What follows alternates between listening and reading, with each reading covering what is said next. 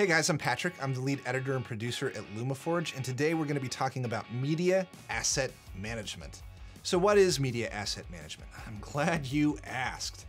Media asset managers allow you to sort through your footage quickly and easily so that you can find the shots that you need when you need them. And now that may seem like a very simple thing, may seem like something that's not really worth throwing a lot of money at until you have a lot of footage and you have a lot of people on your team.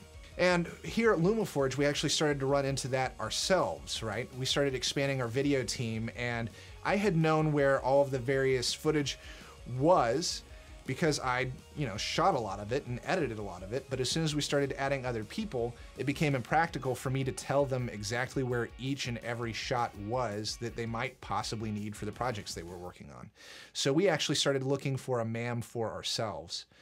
And one of the big things that we found was that time and time again, most MAMs are really difficult to install and really difficult to get set up. In fact, most of the time you needed either an entire computer gone or you're using some of the capabilities of your Jellyfish now dedicated to just keeping a database of where all of your files are.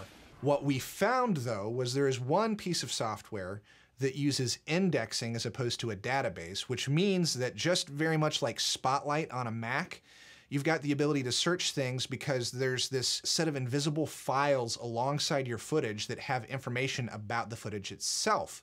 So all that you have to do with this piece of software is install it, activate it, and now you can start tagging, logging, and searching on any computer that happens to have this piece of software. What is this piece of software? Kyno from Less Pain Software.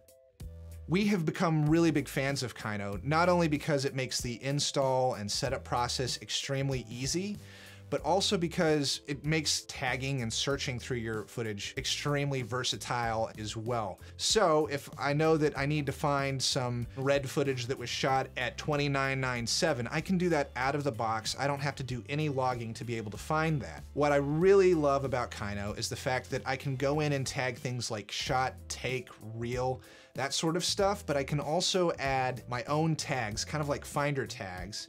And as I add those tags, other users who are connected to the Jellyfish can start to see those tags as they start entering tags on their end, and they can autocomplete so that we're all on the same page and we aren't duplicating keywords that are really essentially about the same thing. Beyond just using tags, you also have the ability to create subclips. You can set in and out points around a very specific topic, especially in talking heads this is helpful. Or if you're working with a newsreel and you need to break things down into smaller pieces because you can't tell just by looking at the thumbnail what a piece of footage is.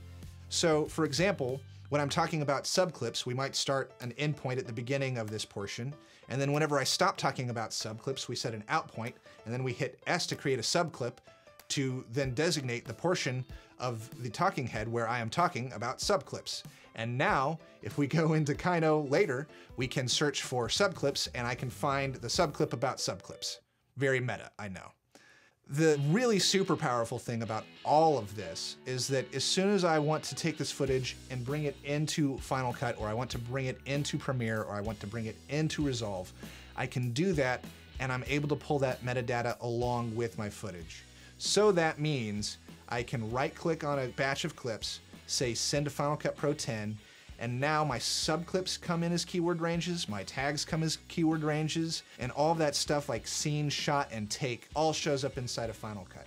The same thing happens with Premiere, except that I don't really get tags, but my subclips come in as ranged markers.